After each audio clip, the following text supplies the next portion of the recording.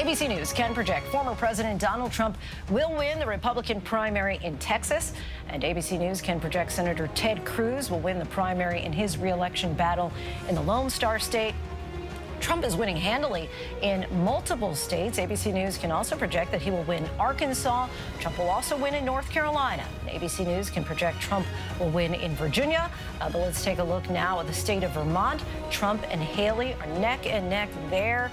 Trump up just less than 3 percentage points right there with 45% of the vote in. I want to bring in Rick Klein, our political director, back at the big boards for us. And Rick, it's not all bad news for Nikki Haley this evening. Give us a sense of the bright spots for her campaign tonight as they describe themselves as the happy warriors. Yeah, Lindsay, I mean, look, in the big picture tonight, there's not a lot of good delegate news for Donald Trump. It's 167 new delegates for him, only 3 so far for Nikki Haley, and no states won. As you mentioned, Vermont is looking close. We're going to be watching these numbers as the night goes in. Not to overstate the importance of Vermont, but it would be nice for Nikki Haley to actually win a state. She very much would like to win one. I think it would be a symbolic victory and maybe enough to keep her in the mix a little bit. But I am looking at some of the results in some of these states and seeing, okay, well, this is the outlines of a Nikki Haley argument. She's saying that there's a lot of skepticism in the Republican Party over who Donald Trump is and what he represents. And you can see it here in the Virginia suburbs of Washington, D.C. This is a place where right now Donald Trump is winning by about 30 points. But here in Fairfax County, it is Haley by about 17 points. In Arlington, it's Haley by 50 points.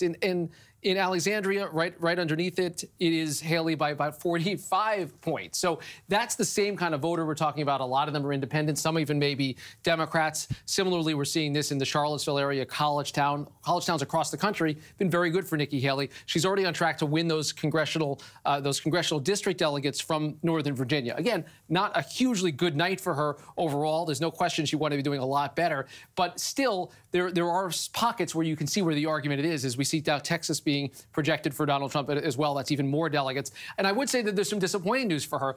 The campaign hoped to be competitive in Maine. ABC News has projected Maine, and that looks like it is not going to be particularly close for Nikki Haley. And in Massachusetts, we're still analyzing the vote as it comes in, but Donald Trump has opened up a significant lead. Those are the states where she spent a lot of time in the closing days of the campaign. They were hoping to make that argument to New England voters. They did relatively well in New Hampshire. And in the overall delegate lead, you see this right now. It is now more than a 400 delegate gap.